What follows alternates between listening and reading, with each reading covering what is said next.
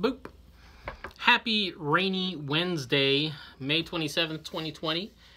We're back for another installment of Wesley Center's Daily Bible Readings, or the Wesley's Daily Bible Readings. Today's list of daily Bible readings comes to us from Psalm 99, 1 Kings 8:54 through 65, and John 3:31 through 36. But today, I pretty much want to focus on John 3:31 through 36 for today's Bible reading. So this section is actually the words of John the Baptist to his disciples, because what we miss out on that was cut out from this section is this is a conversation that John is having with his disciples because they have come to him and they're kind of concerned about this dude Jesus that used to walk with them, that used to run around with them, that is now out there doing everything that they do. Hello, that's our gig, you know, that's our thing. You can't be copying us. And so they come to John and they say, Rabbi, look, this, they say, you know, the man who was with you, they don't even name him, they just say, the man who was with you is baptizing everyone, and everybody's flocking to him. The exact text is, and this is from the CEB, they say, Rabbi, look, the man who was with you across the Jordan, the one about whom you testified. Interesting, they get that, but they're somehow scandalized by the fact that he's baptizing them, is baptizing, and everyone is flocking to him.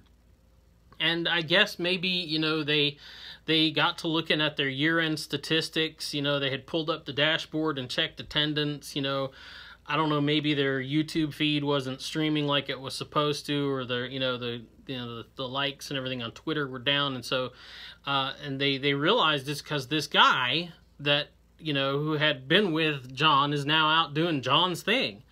And they're just scandalized by this. Now, before we rush to judgment on John's disciples about this, we need to remember that Jesus' disciples do the very same thing. They get their noses bent out of joint because there's some dude who's not one of them or a part of them who's out casting out demons and doing good works in Jesus' name, right? And Jesus kind of has to set them straight about that.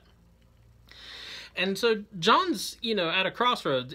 This is a thing where he could have made things horrible and much worse, but John got what his job was. He got the point of his life and his calling.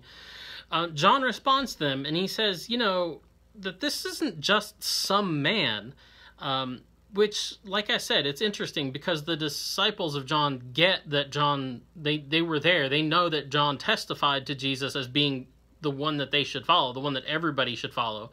John says, you know, this is the one I've been preaching about. You know, I'm just baptizing you with water, but he will baptize you with fire and the Holy Spirit. It's not like they were ignorant of that. They knew it. And John has to remind them. He says, goes on in this section 31 through 36, he says, you know, basically, he's not just some man. And he points out that while he is of this world, John himself is of this world, came out of this world, from this world, he tells them that Jesus is of heaven, right? That Jesus has been sent by God the Father, and that because of that, he is above all, including John, and definitely including John's followers, which is probably a horrible thing for them to hear, because they have, I guess, tied their identity, their being, their view of their own self-importance to John's importance, and now John is telling them, hey, I'm below him. So, and then he goes on to say that he says, right before this section starts, he says, he must increase and I must decrease. And that's in verse 30. John understands his role. His role is not to start another sect or to, you know, be some kind of big thing on his own.